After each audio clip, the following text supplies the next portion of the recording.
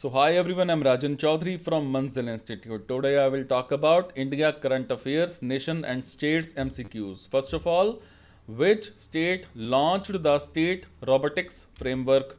Tamil Nadu, Telangana, Odisha or West Bengal? So the correct answer is B, Telangana. The Telangana government has recently launched the State Robotics Framework. This is the first such framework in India.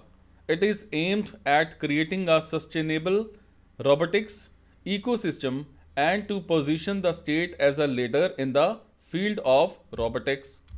Next is, which Union Ministry signed MOU with ICMR to collaborate on integrative health research?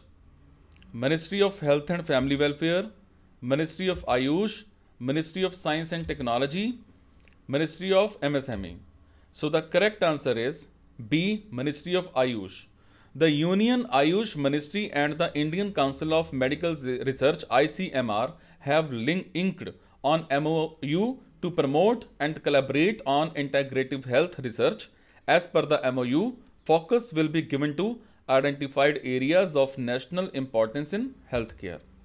Next is, which institution organizes the Operation Dvast?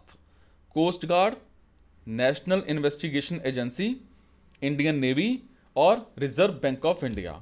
So the correct answer is B, National Investigation Agency.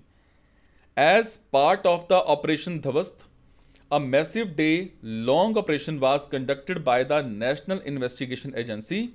This operation was conducted in 8 states in terrorist, gangster, drug smugglers, nexus cases along with Haryana Police and Punjab Police. Next is, Araku Valley coffee, which was seen in the news, is from which state? Tamil Nadu, Andhra Pradesh, Assam or West Bengal? The correct answer is B, Andhra Pradesh.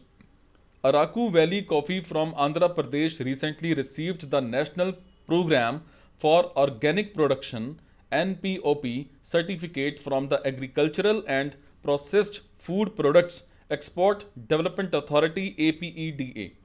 Coffee and pepper being procured by the Girijan Cooperative Corporation GCC from the tribal coffee farmers of Chintapalli division received the organic certificate. Next is, as of June 23, Clinical Establishments Registration and Regulation Act required which institutions to be registered under it? Hospitals, Ayush Wellness Centers, Hair Transplant Centers, Skin and Cosmetology Clinics. So the correct answer is A, hospitals.